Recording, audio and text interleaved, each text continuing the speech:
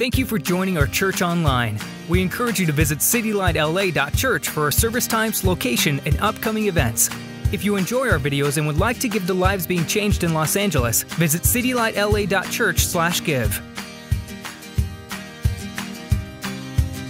1 Peter chapter number 2, we're going to be in verses 13 to verse number 17. If you weren't able to bring a Bible with you, there should be one in front of you, under you, behind you. Page number 954 in that Bible. 1 Peter, we believe that we got to have a Bible open. There's something supernatural about studying the Word of God together and letting the words penetrate you. It's a book that's alive. It's a supernatural book. And when you let those words get into your eyes or get into your heart, it has the power to penetrate and to open and to move like no other book can do. No other book compares to this book right here. And it's a powerful book. If you do not own a Bible, we invite you to take that Bible home. Just promise us one thing, that you will read it this week and you will study it and you will learn it with us as you leave this place. 1 Peter chapter 2 and verse numbers 13 to verse number 17. They're in this study this morning that we have called Hope in a World That Is Not Our Own. We're walking through this text as we've been doing so over the last few months. And if you are a guest with us this morning, you should be able to jump right in the study with us. You can go online and get caught up with it if you'd like. But we've been walking through this study that Peter is writing to Christ followers that are the first century church. They are in modern day Turkey, but at that time it was Asia Minor, and they were new followers of Christ. And the first century, the New Testament church was being birthed. And he's writing to them how to carry themselves in a world that is hostile towards their identity in Christ, hostile towards the things of God, a world that he calls them in chapter 1, verse number 1, elect exiles of the dispersion. They were exiles. They were sojourners. You see it in our study. We see sojourners thinking of a refugee or a gypsy or a vagabond, somebody that does not belong on this earth anymore, somebody that is an alien of this earth. They're a pilgrim of this earth because now their citizenship is in heaven. How do they operate and live and conduct themselves in a world that their citizenship is no longer part of? They have a new home, a new destination. And as we arrive at this study today and at these verses, the reality is that submission is not a comfortable topic. Submission is not a comfortable experience. And we said last week the book of Peter is going to pivot and begin to go a different direction. And we see this pivot continuing, and Peter's going to write about submission this week and next week and the weeks ahead about submitting as humans, as followers of Christ on this earth to authority, and then slaves submitting to their masters, and husbands and wives submitting to each other. And we understand that word submission, I'm sure as I'm saying it, kind of just irks you a little bit, right? Like we don't like to think about that word submission. I remember as a kid growing up, I'm the youngest of 4 boys, and my mom, she was a pretty authoritarian leader in our home, and she had everything a certain way. And I remember the time that we were wrestling, and we wrestled every day, but I remember the time that we wrestled on the couch and we snapped the legs off the couch, and mom had to find out. We tried to put it up on books, okay, and hoping she would not see the books under the couch, but the legs snapped off. And I'm the youngest of these boys, and I remember growing up and egging my brothers on. I can tend to have a big mouth sometimes, and egging them on. And you know how to pull the buttons, push the buttons of your siblings, don't you? If you have siblings, there's something called sibling rivalry, and you know exactly what to say and how to say it just to get under their skin. And that's like the evil side of all of us, right? And I had the tendency to do that a lot, and I was the youngest, so that meant I was the smallest and the weakest, and I didn't think it, but I was, and so they would tackle me, and they'd pin me down, and we'd be wrestling, and I would try so hard to get out of being pinned down, and so hard to break free of it, but they would say these words to me: submit, submit. And I'm sorry to put this mental picture in your head, but they would hawk loogies, and you know what a loogie is, right? And they would dangle it out of their mouth until it touched your forehead, and then they'd suck it back up real fast. They'd keep doing it. You'd be crying out, "I'm going to tell mom, I'm going to tell mom, I'm going to tell mom." And they'd say, "Submit." And my brothers would say, call me Lord, call me King, call me Master, submit. And sure enough, man, I had to submit. It was not a comfortable experience at all. Submission is not something that we like to talk about. It's not a comfortable topic. It's not a comfortable experience. But what we see as we walk into this passage this morning is that the gospel changing us means that submission is one of the primary fruits of our transformation. Submission is one of the primary fruits of our transformation. And so as we've been given truth after truth after truth after truth after truth about who we are in Christ, about what Christ has done for us, as Peter has spent week upon week writing and unpacking, and we've gone verse by verse and line through line as we do here at church every single week through books of the Bible. He has written about who we are and what we are and who we are in Christ. And now he pivots and he's directing towards this primary fruit of gospel transformation, and it is this idea of submission. We're going to pick up in 1 Peter chapter 2. We're going to begin in verse 11 to get some context and then move into our teaching passage this morning, 13 to verse number 17. 1 Peter 2, beginning in verse 11. Beloved. We talked about that term last week. It means loved one. Hey, loved one, beloved, I urge you, as sojourners and exiles, to abstain from the passions of the flesh, which wage war against your soul. Keep your conduct among the Gentiles honorable, so that when they speak against you as evildoers, they may see your good deeds and glorify God on the day of visitation. Beginning in verse number 13, submission to authority. Be subject for the Lord's sake to every human institution, whether it be to the emperor as supreme or to governors as sent by him, to punish those who do evil and to praise those who do good. For this is the will of God, and that by doing good you shall put to silence the ignorance of foolish people. Live as people who are free, not using your freedom as a cover up for evil, but living as servants of God. Honor everyone, love the brotherhood, fear God, honor the emperor. These are the words of God. The big idea that we have this morning, if you want to jot it down in your journal or if you want to jot it down in your handout this morning, we believe it's important to take notes and to remember what you learn and go home and study it further in your own study time. As I told the first service, the shortest pencil is longer than the best memory or the longest memory. Write it down. This is our big idea, our key thought this morning that we're going to walk away with. Christ followers' allegiance to the Lord is recognizable by their submission to authority. Christ followers' allegiance to the Lord is recognizable by their submission to authority. And here's what we're going to do this morning. We're going to talk a little bit about two things you're never supposed to talk about, right, in public. Don't talk about religion and don't talk about government.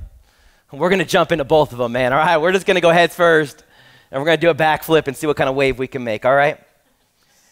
Here's what I want to begin with. If God has got you, like I'm saying, if God has snatched you by his grace into this relationship, if you are one of God's chosen elect, if you are his royal priesthood, if you are his sojourner, if you are one of his elect exiles, if you have given faith to Jesus Christ, and you are his follower, you have seen that you were lost, and you have seen that your sin separated you from God, and that because of that separation, you are going to spend eternity under the wrath of God unless you received an atonement, a covering for your sin. And you realize that Jesus lived that perfect life, and that Jesus died that substitutionary death, and that Jesus rose again in that victorious resurrection. And you felt the Spirit of God calling you to himself, and God by his grace snatched you in. If God has got you, if God has changed you, and if your allegiance is to the Lord, then it will be recognizable by your submission to authority. Now, this is not a comfortable passage to walk through. It's one of those passages that I want to skip around and move away from, because it's a passage I personally feel the weight of. But we can't do that, can we? Because as we commit to go verse by verse and line by line through the Bible, you've got to walk through some tough verses. And this is a passage, no doubt, that is not natural for any of us. In our natural state, we do not like to submit. In my natural state, I don't want to submit to nobody. If you tell me to do something, I'm not going to do it, and I'm not going to do it with a smile on my face. If you tell me not to do something, I'm going to do it right in front of you with a smile on my face. Like, that's our natural bent that we battle with. The idea of authority structures, the idea of subjecting ourselves, the idea of submitting ourselves is something that we all battle with. So I'm not up here this morning as a messenger of God trying to tell you, hey, I got this one down, you little people need to get it. No, I'm up here saying, the Word of God says it. And if the Word of God says it, then we need to submit to the Word of God. Period. We have to. So the big question I have for you this morning, that we want to prove this idea that Christ followers' allegiance to the Lord is recognizable by their submission to authority. The question I have is, if Christ followers' allegiance to the Lord is recognizable by their submission to authority, then how do you achieve a submissive heart? Because I look at this, I'm like, okay, how do I achieve a submissive heart? Because I want my allegiance to the Lord to be recognizable. God has got me. God has saved me. I'm one of God's elect exiles in his sovereign plan, placing me on this earth for this time. I believe that I have a mission on this earth. That mission is rooted in verse numbers 9 and 10 of chapter 2, that we proclaim the excellencies of King Jesus. God has not saved us, as we said last week, that we would go live in a bunch of monasteries. God didn't save us that we would hide from the world. God didn't save us that we would move to a faraway land, a faraway country where no sin exists. It doesn't exist. There's no such place as that. God has saved us to be in the culture. God has saved us to be in the world. And I want my allegiance to the Lord to be recognizable on this earth. And so if my allegiance to the Lord is recognizable by my submission, and if your allegiance to the Lord is recognizable by your submission to authority, then how do you achieve a submissive heart? Here's how we're going to do it this morning. We're going to give you 4 thoughts, all coming right out of the Bible. And they're all going to begin with this statement: you achieve a submissive heart by. And then you're going to fill it in, study it, unpack it, bring it to your group studies this week, bring it to your coffee shop studies, and unpack this together over conversations, and let the Spirit of God do what the Spirit of God wants to do in your heart. Amen? So number 1, you achieve a submissive heart by putting a high value on the Lord. You achieve a submissive heart by putting a high value on the Lord.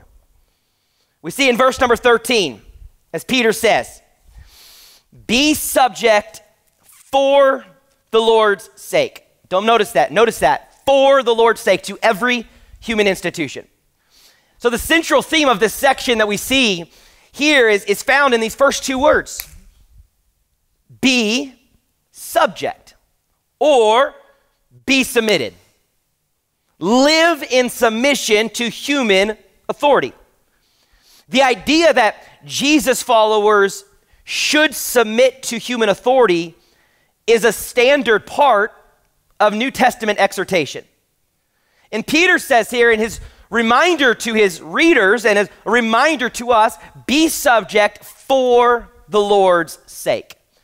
If you do not get that phrase, for the Lord's sake, then it's going to confuse everything else we walk through when we deal with slaves to masters, husbands to wives, and wives to husbands. It's going to confuse everything. It's for the Lord's sake. We're not told to obey authority in order to get more of God's love or to get more of God's acceptance. As we've already said, Peter has spent week after week and verse after verse writing to us that we have this acceptance, we have this forgiveness, we have this relationship with God the Father. If we put faith in Jesus Christ, believing in his sinless life for you, believing in his substitutionary death for you, believing in his victorious resurrection for you. All of us that have put faith in that message are God's chosen ones. We are fully accepted and can fully rest in God's grace. We are his royal priesthood. You are his holy people. You are his unique people. And because of this truth, we now live under the lordship of King Jesus, proclaiming his excellencies with our life and with our conduct. So Christ followers obeying governing authorities ultimately is because of our reverence and our submission to the Lord. So what is our application? The motivation for submitting to any authority structure is Jesus himself. You name whatever authority structure it is, the motivation behind us submitting is rooted in Jesus Christ himself. The motive behind our submission is the Lord's sake. It is for the Lord's benefit. The motivation for submission to authority is that the Lord would get the glory from our lives. That through our submission, the world would see that our lives have been transformed by the gospel, and through that, church family, God is glorified. They see there's a difference about Christ followers, and that difference isn't because we are better people. That difference is because the gospel of Jesus Christ has transformed us. The Apostle Paul reminded his readers in his writings to the church of Corinth. He says in 1 Corinthians 6, 19 through 20, he says, "For you are not your own, for you were bought with a price." So what do? Glorify God in your body. And what Peter's trying to do is teach us, how do we glorify God now? Like, how do we bring glory to the name of God? We spent 2 verses last week talking about God being glorified by our good conduct in our community. And he's continuing to talk about this idea of how do we lift high the name of the Lord? How do we live for the Lord's benefit? And we come to church each week, and we sing songs of worship. The Lord be praised. The Lord be lifted high. The Lord be glorified. But the reality is this morning, the way that we bring praise to the Lord, the way that we lift the Lord high, the way that we bring glory to the Lord is by valuing the Lord more than we value ourselves. So what must we do? We need to get Jesus back on the throne. How valuable is the Lord's name to you? Because here's what we know. The biggest competitor for the value of the Lord is the value of me. That is a statement that we don't have to disagree on. The biggest competitor for the value of the Lord is the value of me. Who's on the throne? The Lord's name or my name? I'm in charge. And what we know is value system is driving motivation. If you are on the throne of your life, then you're going to be motivated for things that fall under your agenda and your ideology and what you believe and who you're going to be loyal to.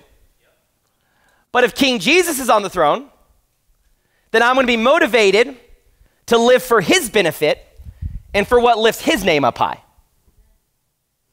Philippians 3:8, the Apostle Paul, one of the leaders of the first century church. In Philippians 3:8, he says, "Indeed, I count everything as loss because of the surpassing worth of knowing Christ." He says, "For his sake, I have suffered the loss of all things, and I count them as rubbish." If you grew up on the King James Version, I count them as dung in order that I might gain Christ. What does he say? He says, "I count everything I've gained as loss for the surpassing value of knowing Jesus Christ." My value for God and for Christ is the biggest thing in my life, is what Paul is saying. The value of Christ to you this week, the value of Christ to me this week, will have a big impact on how I submit this week under the authorities that God has placed in my life. So the first thing we see, you achieve a submissive heart with all authority structures, you name them, by putting a high value on the Lord.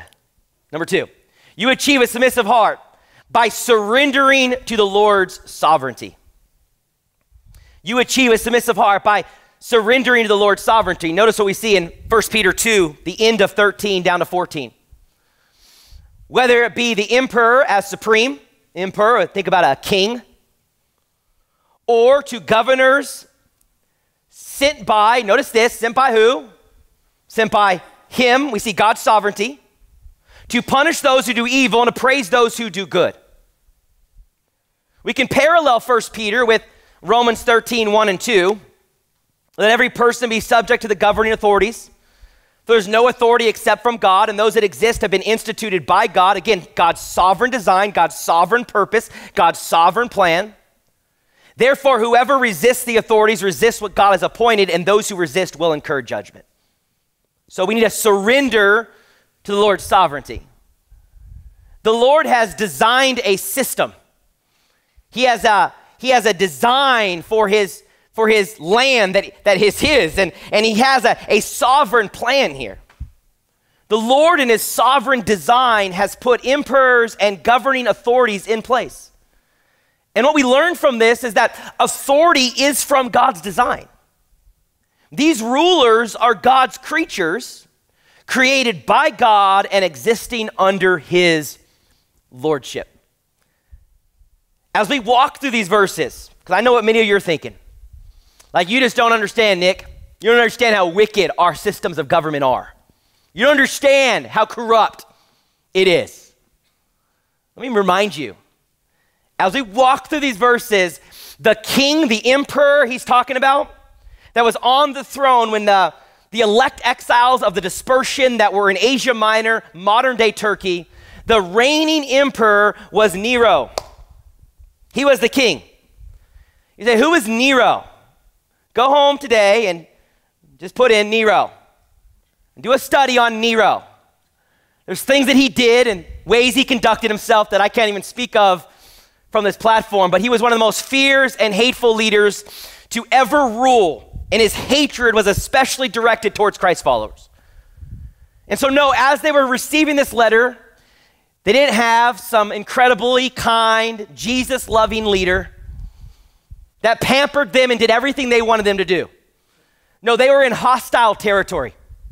They were in hostile land, and there was hostility and hatred and persecution and lies and affliction and oppression being put on these people.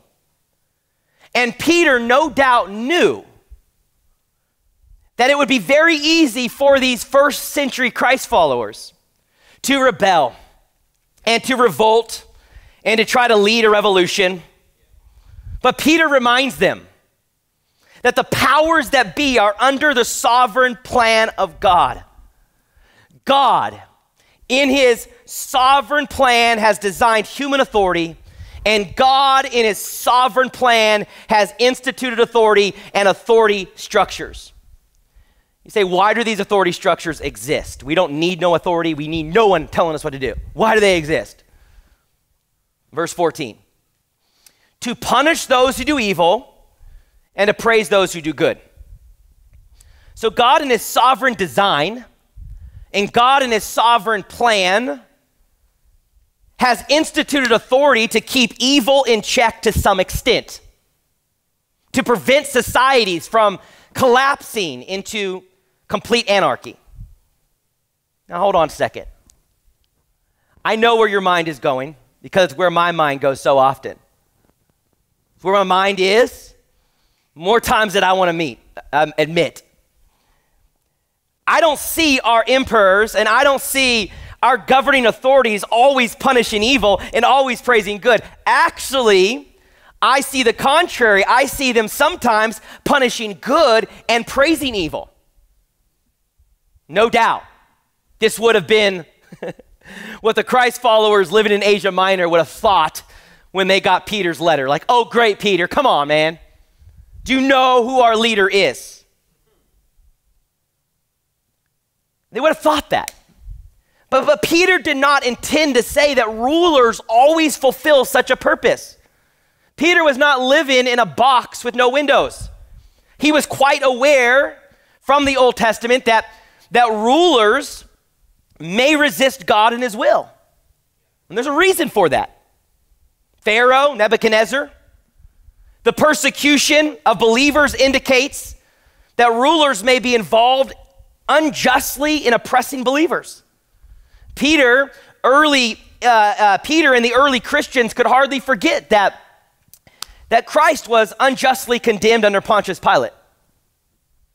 And that James was put to death by Herod Agrippa.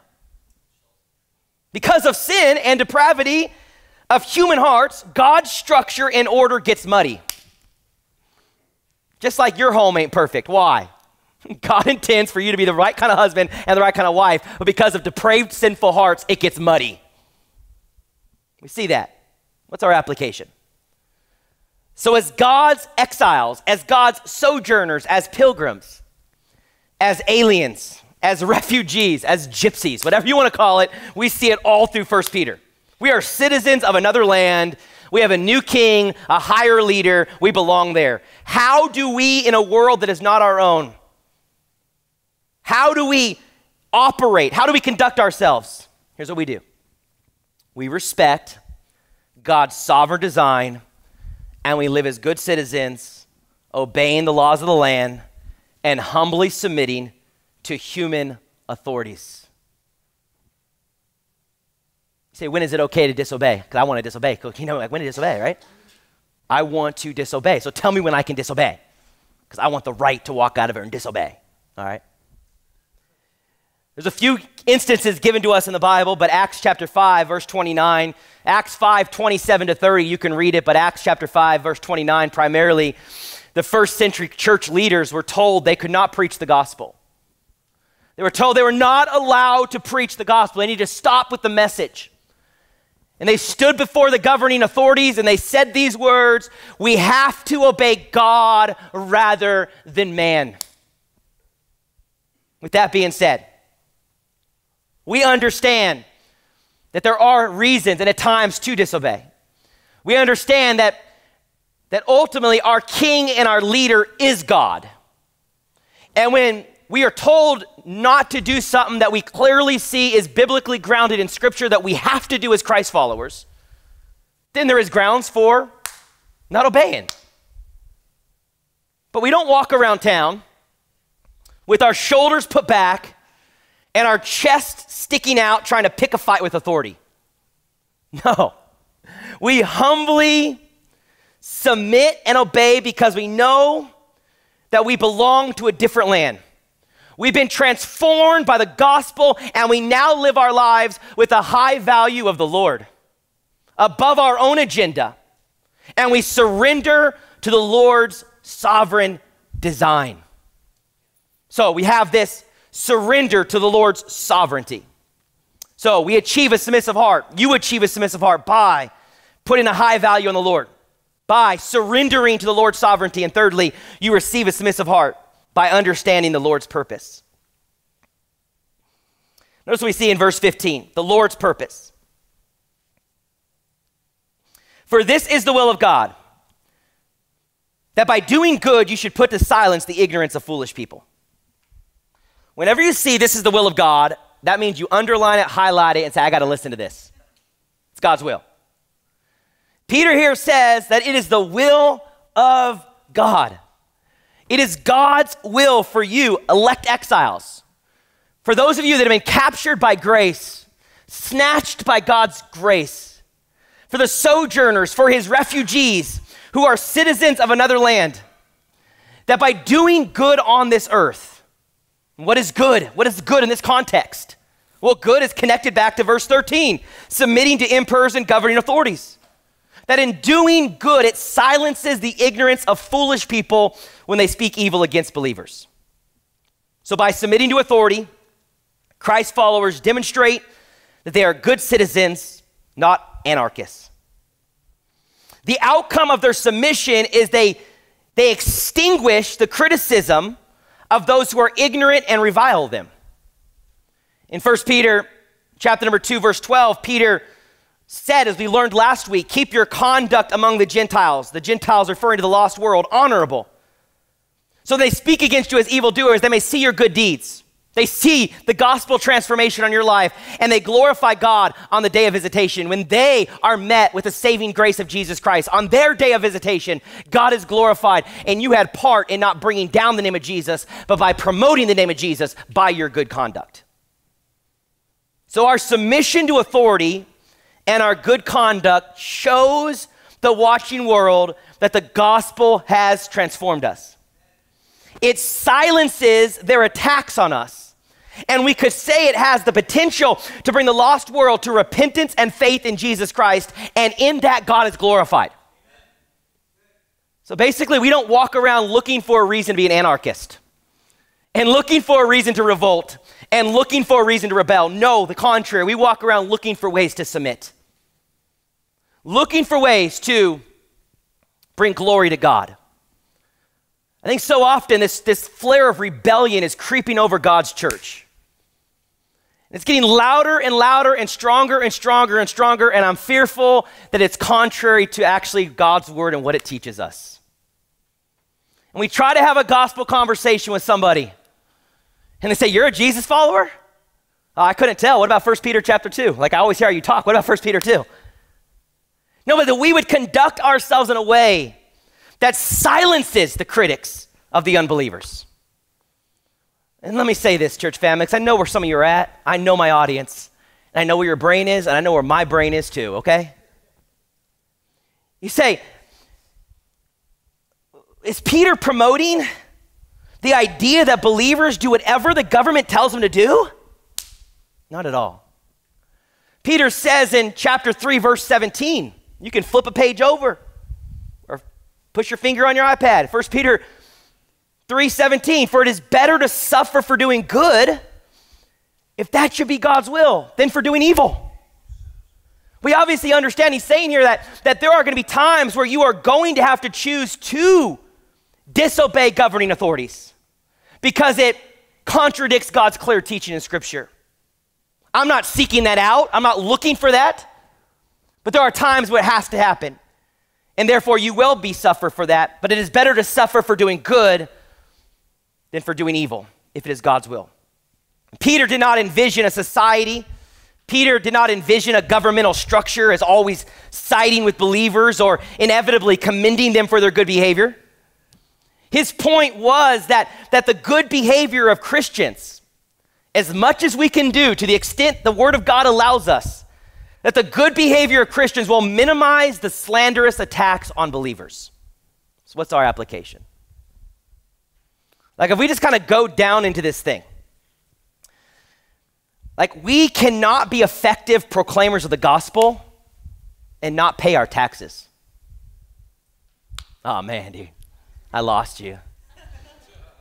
Like last week, 11 and 12, you're like, okay, man, gospel transformation, be distinct, be different in the world, do good deeds for your neighbor. I believe that. I know I need to do good deeds for my neighbor. I bring them popcorn and movies and pizza. I know I need to do good deeds for my neighbor. I want to show my good conduct. But now you're telling me that I got to submit to an authority structure that I disagree with? God has a purpose for your submission. And if you're going to get a submissive heart, you have got to surrender and understand the Lord's purpose. I've got to understand the Lord's purpose. We could say this, church family. We could say this, that God, in his sovereignty, allowed wicked rulers to reign so that his followers, those that have been transformed by the gospel, can demonstrate our transformation and our allegiance to the Lord through our submission. Like if everyone we dealt with in life was all for us and always cheered us on and always did everything good for us, how would we have a chance to submit ourselves and show the gospel transformation if we lived in a world where there was no harm done to us? Like we have an opportunity to show our transformation through our submission. Those that have been transformed by the gospel can demonstrate our transformation. And we can demonstrate our allegiance to the Lord through our submission. So that as the watching world speaks attacks against you, their attacks are silenced by your submission. Not because you are afraid of man. No, man, it has nothing to do with the king. It has nothing to do with the emperor. It has nothing to do with the governing authorities. Get your mind off of that. That's where ideologies pull you into, these labels. It has nothing to do with the man or the woman or the person. It has all to do of our loyalty to the Lord. And therefore, you want to follow his will for your life. Say, why in the world? And think about this. This passage is being taught all over the world where there are Christ followers. American Christians are not the only Christians in the world, all right? Christianity is all throughout the world, where there are underground churches being persecuted and beheaded and burned at the stake, having their Bibles taken away. Why would God raise up wicked rulers? And we could say this. We could say that God raises up wicked rulers so that through the persecution of believers, he is glorified by them showing their allegiance to the Lord. Like you say, what is the primary responsibility of man on this earth? It is to bring glory to God through everything. You say, why would God raise up authority structures? And why is this God's design? And why are these authority structures? You think about some fierce, evil leaders in the world, even going back to the Old Testament. We could say that God raises up wicked rulers so that he is glorified by pouring out his wrath upon them on the day of judgment. We read that in the book of Romans. God is glorified through redeeming lost people, and God is glorified through pouring out his wrath in judgment on unbelievers. Both of those bring glory to God, and both are underneath God's sovereignty. Those that are saved are underneath God's sovereignty. He is glorified when they come to repentance. And the day of judgment, on the day where God's wrath is pulled out on the wicked and the ungodly and unbelieving, guess what? God is going to be glorified on that day. And they're both underneath his sovereignty. So we've learned. And I'm not telling you to take my words for it. I'm telling you to humbly bow and submit yourself to the word of God and the authority of the word of God, and let the word of God mold your heart. Amen? That's all we're trying to do this morning. No agendas, no one being targeted. You think you are, but you're not. You're not that important, okay? You're not being targeted. If you feel targeted, it's the Spirit of God going at you right now. Let him go. So you achieve a submissive heart by putting a high value on the Lord. You achieve a submissive heart by surrendering to the Lord's sovereignty. You achieve a submissive heart by understanding the Lord's purpose. And fourthly, you achieve a submissive heart by living in submission to God. This is where it's got to kind of lay out right here. Notice what he says in verse 16. Live as people who are free, not using your freedom as a cover up for evil, but living as servants of God. So what do we see from there? We achieve a submissive heart by living in submission to God. He says, don't use your freedom for selfish causes. Like, we have seen so many people take stances in the name of Christ and the freedom they have in Christ. But they weren't biblical stances even. Don't use the name of Christ to cover up your evil agendas, and you're doing it saying, I'm doing it in my freedom in Jesus. The freedom that we have does not leave us without influence, family. The freedom we have does not leave us without influence. The freedom in Christ does not leave us up to our own personal agenda. Freedom in Christ doesn't allow us to make the rules for our life. Freedom in Christ doesn't allow us to make up the plan. Freedom in Christ doesn't allow us to live for our own purposes. To the contrary, rather, freedom in Christ means that the power of sin that held us, yes, that power of sin that we could do nothing but sin, we could do nothing but rebel. As Romans 2 says, Romans 2 and 3, nobody could come after God. All were running away from God, and all were cursing God out as they were running away from him. And it is God's grace that snatched us in. Yes. We could do nothing but rebel. That power has been broken through Jesus Christ. And praise God. Praise God that that power of sin has been broken. The consequences of sin is death. If you live in the power of sin, then you die and face the wrath of God. But through Jesus Christ, when you place your faith in him, believing in the one that lived a perfect life for you in perfect obedience, believing in the one who died a substitutionary death, believing in the one who rose in victorious resurrection, if you place your faith in him, then the power of sin has been broken. You have freedom. You are a slave of no party. You're a slave of no ideology. You're a slave of no sin. You're a slave of no agenda. Guess what? Nobody owns you. So stop letting them claim you. One person owns you. His name is King Jesus. He owns you. You are his servant. This freedom now is to pursue God's design. This freedom now is to pursue God's purpose for your life. It is a freedom to obey and to reflect the righteousness of your Savior. Jesus had these conversations with his disciples so often. We are tempted, like verse 16 says. We are tempted, like verse 16 says, not using your freedom as a cover up for evil. We've all seen people do that. If we are not careful, and let me just say that, not to sound judgmental, I've done that. If we are not careful because our sin nature, we will use our freedom as a cover up to pursue our own agenda. We are human beings and we love to manipulate the truth. And in the name of freedom, we will live in opposition to the righteousness of Christ.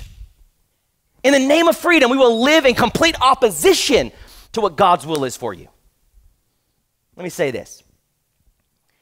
We don't subject ourselves to emperors or governors because we owe them anything because of them. You owe them nothing. Get your mind off of the political office or the leader or the king. You owe them nothing. Their merit or worth or authority is not why we subject ourselves to them. We subject ourselves to them because we are servants of a higher king, and in the name of freedom, this king sends us into the world where he has established in his sovereignty these authorities, and we submit to them for the Lord's sake because God is our master. Not the emperor, not the governor, God is our master. And therefore we follow his will. The Lord is exalted over the emperor, the Lord is exalted over the governor, and we use our freedom in submission. The Lord sent us into exile to be subjected. The Lord placed you in a world that is not your own. The Lord sent you as a sojourner, as a gypsy, as a vagabond, not to pursue your own agenda, but you have a citizenship in heaven, and you're on this earth to be subject, and by your good deeds, silence the attack of the evil speakers. Jot down Romans 6. Go home this week, study Romans 6, 15 to 23. Romans 6, 15 to 23, Paul clearly shows us that freedom from sin now gives us the opportunity to be instruments for righteousness. You are free for a purpose. Okay, 1 Peter 2:17. Hey guys, I don't like this as much as you don't, all right? We're walking through it together, okay? And we're submitting to the word of God, amen? 1 Peter 2:17, ready? Here it is. Honor everyone. Honor everyone. I can do that. I can honor everyone. Honor everyone. Love the brotherhood. Fear God. Honor the emperor. What does he say? First of all, honor everyone. Hey, respect and care. I know you see Christ followers being ornery. I can be ornery. Anyone else in this room be ornery sometimes? No one? You guys are all perfect, man. Any one of you can make fun of people or not show respect or not properly care. Christ followers ought to be the most caring and respectful people on this planet. Honor everyone is the bedrock. It is the foundation. We walk around and we carry ourselves in honor. Regardless of our disagreements, regardless of our different agendas, regardless of how they treat us, we honor everyone. We abound in honor. We abound in care. We abound in respect. Listen, family, listen, that is a distinction of gospel transformation. It's like that is a mark we must have. So as the world tries to suck you into hateful speech, as your friends try to get you to like comments that are degrading of other human beings, and as you get sucked into tribalism and who's better than who or who's right and who's wrong, live above that. Yeah. Can I tell you, you are free from that. You are free from all those other ideologies and all those other identities. You are free from that, and now you're a servant of God. So live above that, on mission, honor everyone. Love the brotherhood. That's talking about the church family. Yes, the person you try to avoid every week. All right, love the brotherhood, all right? We come together. Love the brother. Like this is like Jesus love. Like what is Jesus love? Jesus love is lay out his life for you. That's why in Jesus' teaching, he told his disciples, by this will all men know that you're my disciples, that you would lay your lives down. May we be a congregation and may we be a family of God where our love is so deep and it is so authentic that we would lay our lives down. That it would be so deep and so true and so genuine and so real that when people in our city walk through these doors, they say there's something unique in this air. It's not just religious people coming to church on a Sunday. No, it is people that love Jesus and that love each other, are gathering as a family to learn and to study and to live on mission for King Jesus. Love the brotherhood. Fear God. May I say to you, family, we never fear man. So often people say, well, I'm not going to submit. I don't fear man. Right, you don't fear man, but you submit to God and his will. Honor the emperor. It's almost like I look at Peter, like Peter might have a little bit of a stubborn side to him. You know, he's writing this like, hey, honor everyone. Okay, I can do that. Love the right, I can do that. Fear God, I can do that. Now, period. Hey, don't forget about this. Honor the emperor. Honor the emperor. So what does our learn to live? As we button this thing up, as we walk out these doors, what is our learn to live? What is your value of the Lord? Like I'm talking this morning, like who's on the throne right now? Maybe it's an ideology that's on the throne. Maybe it's an agenda that's on the throne. But if it's not the Lord, then you have put yourself above the Lord. Are you valuing the Lord above all other values, above all other systems, above all other ideologies? I love the Lord above all, and he's on the throne. If you're in this room today and you've never by faith received Christ Jesus as your Savior, then the way that you value the Lord is you come to him in humility this morning, confessing that you're a sinner, confessing that you are not good enough to get to heaven on your own, confessing that no matter how good you try to be, it'll never be good enough to get to heaven. Confessing that there's only one way to heaven, it is Jesus. He's the way, the truth, the life. And confessing that you believe that Jesus lived a perfect life, and that he died a substitutionary death, and that he rose in a victorious resurrection, and he rules and reigns in heaven today, and you're humbling yourself before Jesus, and you're receiving the gospel message. I pray you do that. Second, learn to live. What contributes to your rebellion? Like, we all got triggers, right? Like, you got certain things that set you off. Anyone? No? Okay, I got things that set me off. We got triggers. What contributes to your rebellion? I'll tell you right now, I got no shortage of friends sending me every article to my Facebook page, trying to get me to revolt and rebel. I got no shortage of those friends, man. I got no shortage of YouTube links getting sent to me. I got no shortage of every conspiracy in the book getting sent to me. I got no shortage of people saying rebel, revolt, run away, get out of that dictatorship, California, get away from communism, run, rebel. I got no shortage of that. And here's what I've learned about myself. And some of you that have known me a while, you know I got some triggers. And I get sucked into some of those things, and I start sitting there, I'm like, that's right. How dare them? You know what? I'm gonna go be a politician. I'm gonna go make a difference. Or I'm gonna go and hide up in a mountain somewhere and run for my life. We begin to get angry at people around us, right? We begin to look at people in our city and we begin to look at them differently and begin to think things about them. We begin to get sucked into these things and they contribute to our rebellion. So what's contributing? Thirdly, how are you using your freedom in Jesus daily? You have freedom in Jesus. You've been broken from the chains of sin.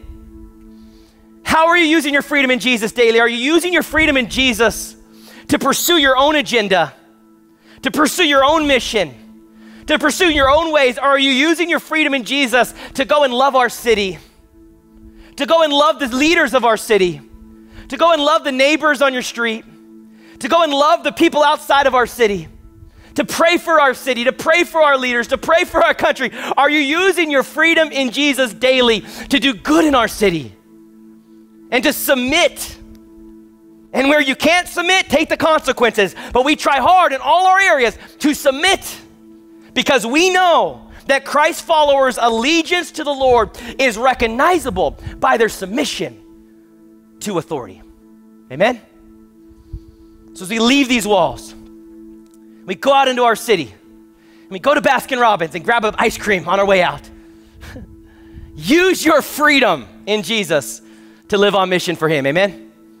Let's use our freedom right. Don't abuse it. Let's pray together. God, we love you.